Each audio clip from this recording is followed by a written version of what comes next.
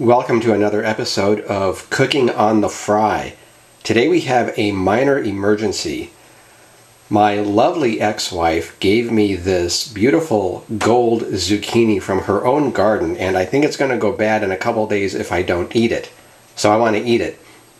Also, I've put on a couple pounds because I've been eating too well for my own good, even with my feeble cooking skills, and I do not want to end up riding a scooter at Walmart when I'm really old. So I need a low-calorie dinner, really low-calorie, and I think this gorgeous gold zucchini-looking squash that I don't know if, well, I don't know if it's a zucchini or not, but I think it'll do the trick. I'm going to fry this up and eat it. Okay, first thing I'm going to do is cut it into thin pieces.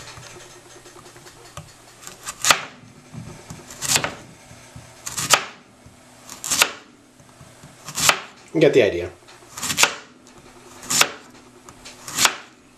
A couple of minutes later, we have a whole lot of zucchini slices.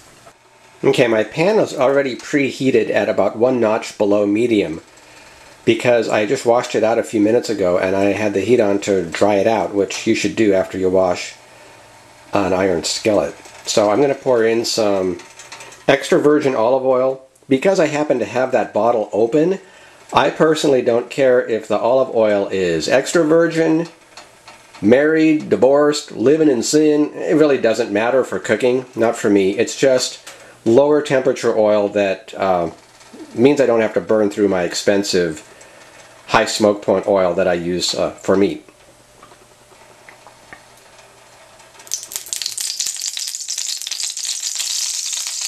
Oh, and it's going a little crazy, so, or is it? Is this going to be okay? It might be okay. It's starting to smoke.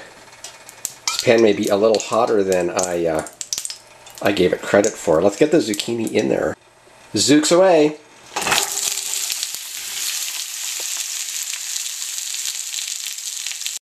Okay, I'm going to spread them out a little. Oh, awesome.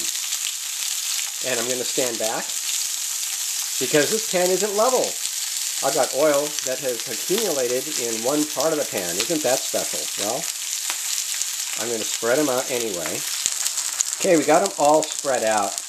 And what I'm going to try to do, safety first, is move this pan and redistribute some of this oil.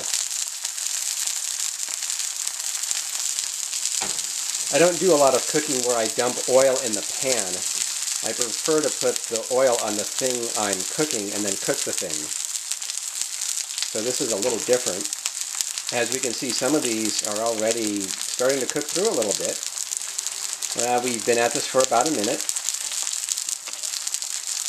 I have no idea what the timing is, so I'm just going by visuals here. Okay, we're going to learn as we go.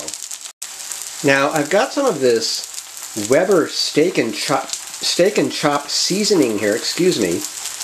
And I noticed that what it really is, I don't know if you can read that, it's salt, garlic, onion, sugar, lemon peel, citric acid. Well, that looks like some of the things people put on zucchinis. I did watch a couple other videos, and so I'm going to dump this on my zucchinis. How bad could it be?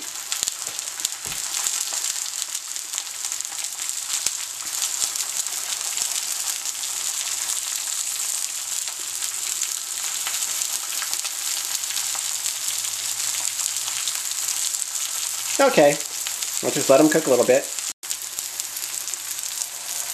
We're about 4 minutes into this, and what I'm going to do is I'm going to take my meat tongs here, and I'm going to lift one of these up and just see what the other side looks like. Oh, isn't that neat? That looks like about what I want, so what I'm going to do is flip the others over. Okay, I got most of them flipped. I think next time I'll probably just go ahead and use the spatula. That was a little more work than I would have preferred. However, they look like they're coming along pretty good, and this demonstrates that there are vast heat differences even with an iron skillet, because some of these cooked significantly more than others. I'm going to leave these for about 3 more minutes.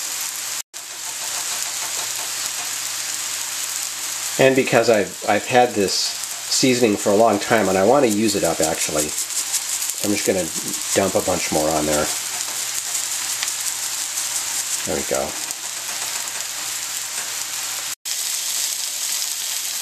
I'm flipping some of the lesser cooked ones from the side of the pan that I moved to the middle a few minutes ago. Yes, it is fun to play with your food, actually. Parents tell you not to do that. Well, when you're a grown-up, it's okay.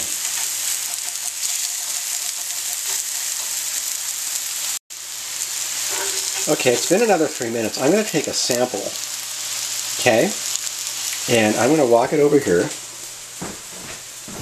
and just let it cool for a few seconds and give it a try. Well, that sample is gone and it was actually pretty good, so I'm going to get the rest of the zucchinis out of there and get them onto a plate and let them cool down. Well, there you've got it, a very quick plate of fried zucchini with nothing but olive oil and some salt, pepper, garlic, lemon powder all mixed up into one pre-packaged seasoning. Price is right, didn't cost me anything. And now I'm going to go take this plate of zucchini cooked chippy looking things and continue binge watching past seasons of my favorite cooking reality shows. Bye for now.